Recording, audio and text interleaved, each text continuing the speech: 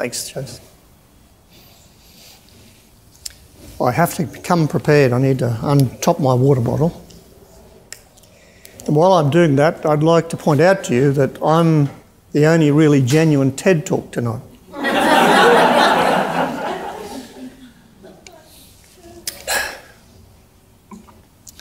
I would like to follow up on the theme of the speaker in that video. I'm going to tell you something tonight that you may not want to know, but something that you really need to know. I'm going to talk to you about human behaviour. And why is that important to us? Well, by and large, human beings have 4 sets of needs. And before I go any further, let me also acknowledge that some of the precepts that I'm talking about tonight were originally articulated by my good friend and colleague, the Dr. Phil Harker, the good Dr. Phil, as I often call him. Now, human beings have these 4 sets of needs. We have our physical needs, we have our social needs, we have our intellectual needs, and we also have spiritual needs. And if we don't meet our physical needs, we die. And if we don't meet our social needs, we die emotionally and sometimes physically as well. And most of what I'm talking about tonight is really about our social needs. And these are very important to us. If you think about your own lives, a whole lot of the, I suppose, the joy that you get from them come from the social relationships that you have.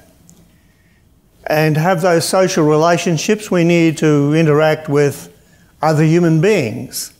And to interact with other human beings, we have to have some understanding about human behaviour. And most of us have our notions about human behaviour. And these notions are built on some assumptions and beliefs that we hardly ever challenge. And tonight I want to challenge a couple of them for you. Here's a model of human behaviour. Why do people behave the way they do? I probably need to give you a note of explanation. Does anybody like to guess what a BBP is? No. Well, it's a badly behaving person. And it seems most of us are obsessed on trying to explain away bad behaviour than understanding good behaviour. So we'll look at a badly behaving person. A lot of the scientific literature over the years was devoted to this debate between nature and nurture. Well, I'm here to tell you that both nature and nurture have a part to play in the foundations of human behaviour. The first factor on the right there that impacts on our human behaviour is our biological history. You know, our brains are very composite. Paul MacLean, way back in the mid-1960s, talked about the triune brain. He talked about our brain falling into 3 parts. The inner part, which comprised the brainstem and the amygdala, is what he called the reptilian brain, because reptiles, that's all the brain that they've got. And yet, I mean, they live, you know, reasonable lives just with that amount of brain. On top of that was what he called the paleomammalian brain, which is the part of our brain that we share with other mammals. And from that we actually get other things, but probably most importantly in the context of what I'm talking about tonight is our emotions. Reptiles don't have emotions, mammals do. And sitting on the top, which is the one that we make the big fuss about, our cerebral cortex, he called that the neo-mammalian brain, and that's what gives us the capacity to reason. And probably if you're looking at the evolution of brain over the last 100,000 years or so, is probably what we would conclude most of our notions of consciousness come from. So locked in that brain are instincts that we've inherited from our ancestors well beyond the stage that we are hominids. You know, so for example, I suppose many of you will have an instinctual fear of snakes and spiders. Would that be right? Yeah. Do you know any people that have been killed by snakes and spiders? But when we were hunter-gatherers, that was quite a useful set of instincts to have. Right now, we'd be better off if we had some instinctual fear for speeding motor vehicles and electric light sockets and things like that. So our brains haven't actually evolved to fit themselves to modern conditions. So we've got some instincts there that actually cause us to behave in certain ways that are beyond our consciousness. And it's easy to see how genetics impacts on our behaviours. The lady speaking before the break, I gave you some indications that men behave differently to women. And that's a genetic thing. So, I mean, do you believe that men behave differently to women? Most people do. I can tell you that, by and large, men murder probably 7 times more frequently than women do.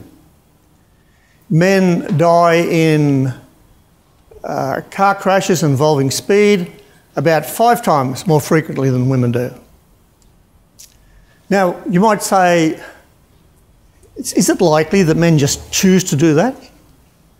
Well, of course not. I mean, it's the impact of their genetics and particularly testosterone. And by the time males are in their early 20s, you can already start to see some of the impacts of that on their mortality. You mightn't think that that's a very good evolutionary strategy, so men sort of kill themselves off more frequently. So how does that work? Well, you women are to blame because women don't like wimps. So it pays off for men to shoulder off or elbow off a few competitors, take a few risks, and as a result they get to mate more often. And that is what embeds the genetic traits. Another really good example I came across some years ago, there was a study done by a paediatrician in New York. His name was Perry Brazelton. One of his friends was a psychologist. His name was Daniel Friedman, and he married a Cantonese Chinese lady. And this couple were really intrigued by the differences in the behaviour of the children on both sides of their families. So Brazelton devised some very simple experiments, and they took a cohort of Cantonese Chinese children under the 33 hours old. So less than 33 hours old, they had little chance to learn anything. So any of the behaviour that you're likely to observe would be genetically inherited. And they took a cohort of the typical European babies. And they found quite conclusively that the Chinese babies were more placid. If you put them in an uncomfortable position, they didn't complain so much. If they were faster, well, they were easier to settle and so on. So it's quite easy to see that there's some genetic traits that we all acquire that are far beyond our conscious determination. Now, an evolutionary event that made a whole lot of difference to how humans have evolved was actually when our ancestors came down from the trees and learned to walk. When they did that, it caused a skeletal change in humans, and in particular, it narrowed the birth canal for women. The evolutionary response to that was to have our children born more immaturely. So when a wildebeest gives birth to a calf out in the Serengeti plain, unless it's up and running in an hour or two, it's going to be a lion's dinner. Our kids, you know, they're dependent on us for ages. I can vouch for, in my case, at least 40 years. But that actually gave us something. When our children were then being born more immaturely, they actually had less brain capacity tied up in that genetic inheritance and more that was available for learning. So through social learning, we learn other behaviours. And that comes back to this notion again of our social needs. because we want some sense of affiliation and belonging and so on and so forth, we tend to conform to the behaviour that significant others demand of us. When our children are very small, we give them care with no regard for anything, which is a really amazing thing when you have a look at these little crumpled, vociferous, incontinent creatures, which you would think would be hard to love, but we all do. But give them a year or two, and all of a sudden we're starting to be more concerned about their meeting the needs of the caregivers than of us meeting their needs, and they start to conform to our needs. And that happens all the way through our lives. Once you leave home, there's your peer group and so on and so forth. So we socialise a lot of behaviours. And those two things, our social history and our genetic and biological history, are actually cumulative, so that they reinforce each other. For example, if you belong to criminal parents, and I'm sure none of you do, and you live in a criminal environment, then you're much more likely to be a criminal. And if you remove one of those, it's less. So in our heads, we have this whole lot of what I would call behavioural subroutines that have come from our genetics and come from our socialisation, and yet we believe that we actually choose our behaviours. The famous neurologist Robert Ornstein calls the mind a squadron of simpletons. A squadron of simpletons. And he gave a great example once of a friend of his who was a psychiatrist, and he's treating this paranoid schizophrenic who they, for anonymity's sake, called Alfred. And the psychiatrist gets a call from the police one day. Alfred has gone up to the scenic lookout on the outskirts of town and has climbed over the barrier and is threatening to jump off. So the psychiatrist goes up and uses all his great cognitive behavioural therapies and everything else, but he has no success. And he goes away and leaves the man in the care of the police negotiators. Now, unknown to him, another policeman arrives on the scene and is unaware of the fact that this sort of little tragedy is about to take place. And he gets on his bullhorn, this isn't America, and says, "Would whoever illegally parked this blue Pontiac please come and shift it?" And Alfred climbed back over the wall and shifted his blue Pontiac. So what's happened here is the subroutine of the suicidal person was suddenly overridden by the subroutine of the law-abiding citizen. So you can't really imagine that somebody that was making a rational decision about committing suicide would be worried about a parking ticket. No. So we have all these subroutines in our heads, and we are then impacted on by our environment. So we have situational demands. So when something happens to us, whatever it is, you're reading a book, you're discussing something with a colleague, you fall over, we have to make some response. And we automatically take down from our subroutines the one that we've learnt to use in those circumstances, and we apply it. But we think we consciously made that decision because the mind is not rational, it's actually rationalising. It gives us a reason why we behave the way we did, even though we actually did that quite automatically. So that's how to explain our bad behaving person.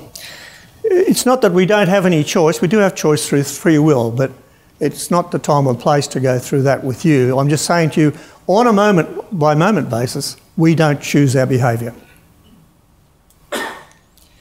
So the myth that I want to dispel, first of all, is that human beings have free will and therefore freely and consciously choose their own actions and reactions as they respond to their world. Now, there is another myth. And it's this one. How we feel and how we react is caused by what has happened to us. That's a natural thing to think because in many of our life circumstances we get the notion of a stimulus and a response. So we get a stimulus and that follows up with a response. So we think something happens and that causes our behaviour. But there's a whole array of behaviours that aren't caused that way at all. These behaviours are called get my way behaviours because they're more easily understood not by what happened before but by what happens after. we actually behave in this way to manipulate other people. The after effect, not because of what stimulated the first.